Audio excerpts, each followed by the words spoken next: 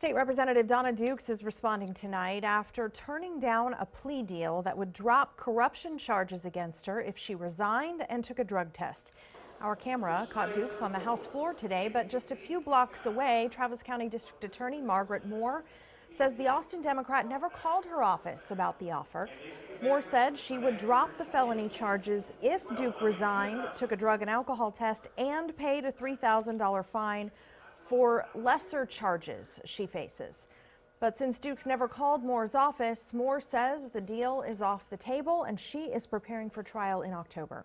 In a statement, Dukes attorney Renee Oliveira, who is also a state representative, says she is innocent and said the proposal, quote, has even more unacceptable conditions than other proposals. He calls the request for a drug test inexplicable and absurd. Representative Oliveira is a Democrat from Brownsville. He has been a member of the House since 1981.